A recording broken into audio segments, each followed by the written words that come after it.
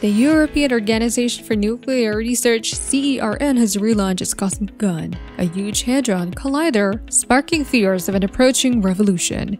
Given the renewed optimism of particle physicists and the progress they made recently, it is now time to start the big game of figuring out what the cosmos is made of. Even before its restoration, the collider was revealing clues that the universe could be hiding something incredible. What caused the cosmos to form, and why does it have to matter instead of antimatter? We invite you to investigate with us how researchers at CERN have achieved a groundbreaking discovery.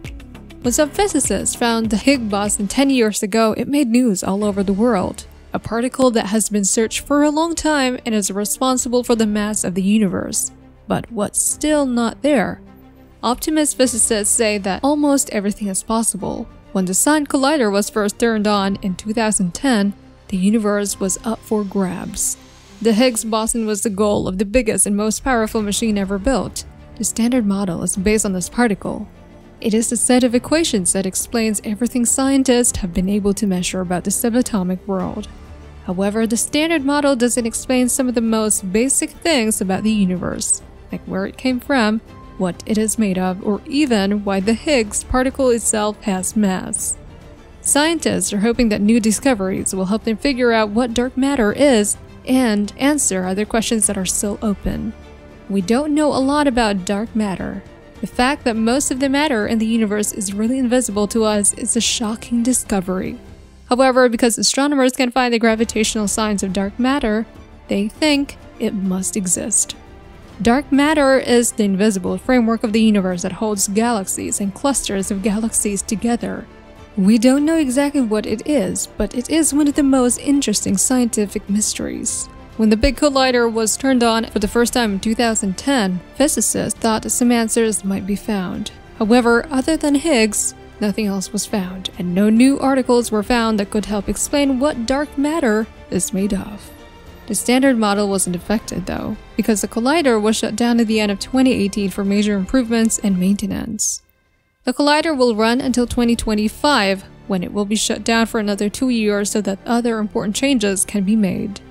This round of upgrades included changes to the huge detectors that sit at the 4 places where the proton beams hit each other and look at the debris from the collisions. Since July, those detectors have been put to the test. Squeezing the proton beams make it more likely that protons will collide at the crossing points, but it also makes it hard for detectors and computers to tell the difference between the different sprays of particles. In the meantime, different experiments have shown that the Standard Model might have some flaws and suggested a more thorough, in-depth review of the cosmos. Most of us in the cosmic stand don't know the names of the subatomic particles that behave in strange ways. Think about muon, a subatomic particle that got some attention last year. Muons are often called fat electrons because they have the same negative electric charge as electrons but are 207 times heavier. Nobody is sure how muons fit into the big picture. They are made when cosmic rays and collider particles hit each other. In just a few microseconds, they decay into a bunch of electrons and spectral neutrinos. 200 physicists at the Fermi National Accelerator Laboratory in Illinois found that a muon spinning in a magnetic field wobbled much faster than the Standard Model predicted. This discovery was made public last year. The value of a parameter called G2 that describes how the particle responds to a magnetic field at the 8th decimal place showed the difference between what was seen in experiments and what was expected from theory. Scientists think that the small but important difference was caused by the quantum whisper of particles that haven't been discovered yet, but that would briefly form around the muon and change its properties. If the particles turned out to be real, the Standard Model would finally be broken. The Higgs boson can be used as both a strong telescope and a very precise microscope to look at small parts of nature. It can get very high amounts of energy physics because it wants to lose energy and become more of a vacuum. Scientists say that a vacuum is a false vacuum. The universe stays in this imaginary vacuum long enough for planets, stars, and galaxies to form because of the ups and downs of the Higgs field's energy potential. This fake vacuum, on the other hand, is inherently unstable and will get worse over time. Quantum energy fluctuations, or the strange phenomenon of quantum tunneling, may allow the fake vacuum to get through the energy barrier, letting it go over the hills and roll down the slope on the other side. When the fake vacuum broke apart, it would send out a wave moving at the speed of light that would destroy everything and leave a real vacuum in its place. No matter what happens, it won't be good for the whole universe, since the only thing stopping vacuum decay is the Higgs field. We should be thankful for the cosmos as it is now. So here's another attempt to figure out how the world works. The Hadron Collider needs these models to find physics that goes beyond the standard model. Even though it has a lot of good points, the standard model of particle physics is not the last word on the subject. For example, it doesn't fit cosmological models that explain how the universe began. But while they wait for more information from the Fermilab experiment, two groups of theorists are still trying to match up their ideas of what G2 should be. The muon, which is one of the 6 kinds of quarks that make up heavier particles like protons and neutrons, is also strange. In this story, the B quark is either the main character or the bad guy. The B meson, which has 2 quarks, has these quarks. However, these quarks seem to go against the standard model because they are unstable and tend to break apart. Some rare decays of a B quark may involve a daisy chain of events that lead to the creation of a new, lighter quark and a pair of light particles called leptons. The leptons could be electrons, muons, or both.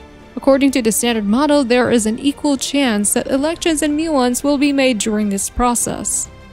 The tau is a lepton that is a third heavier, but it breaks down too quickly to be seen.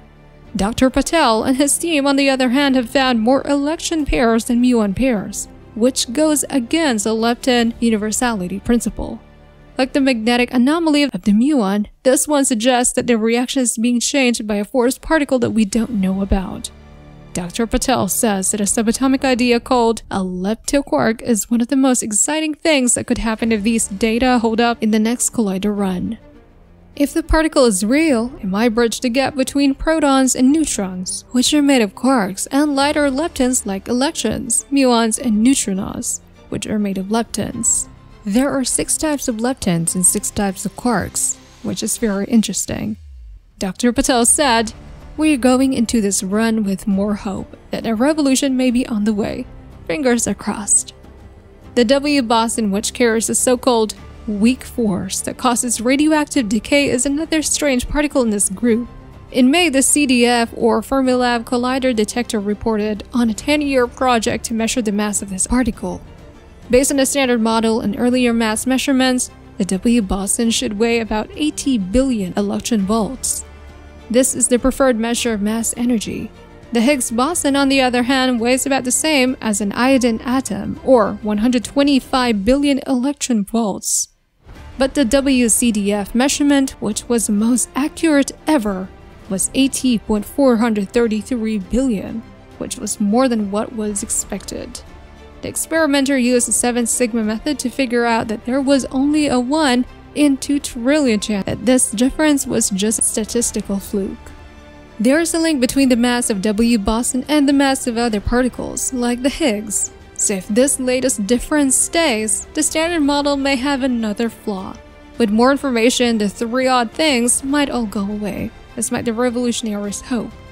However, all 3 point to unknown particles or forces that mess with what we know about physics, which is good news for people who are optimistic. So Kyle Cranmer, a physicist at the University of Wisconsin who also works on other CERN projects, said that the LHC might find a new particle that could explain both the G2 and a W mass. The LHC will not tear the fabric of space and time, but it may help scientists unveil some of the mysteries of the universe. Scientists want to utilize the Large Hadron Collider to study the subtle interactions of Higgs particles in search for signs of the invisible dark matter that accounts for around 27% of the universe's matter but has never been directly observed. What do you think about this groundbreaking discovery? Let us know what you think about this discovery in the comment section below. And if you want to learn more, consider subscribing to our channel and click the notification bell so you can get updates from our videos. That's all for now, and we'll see you in the next video.